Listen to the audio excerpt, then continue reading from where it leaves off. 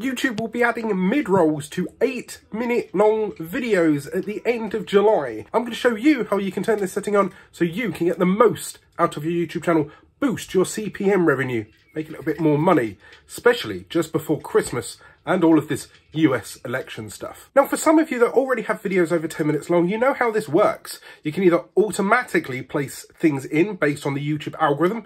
It will generate adverts in seemingly the best places, but it's not always perfect.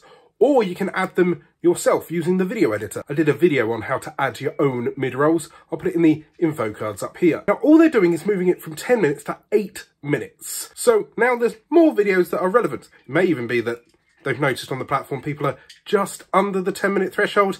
How many videos have you seen recently that are 9 minutes and 30 odd seconds? So this moves it a little bit down, and 4 minutes with a mid-roll seems about right. What you need to do is go to your monetization page. You'll see a warning.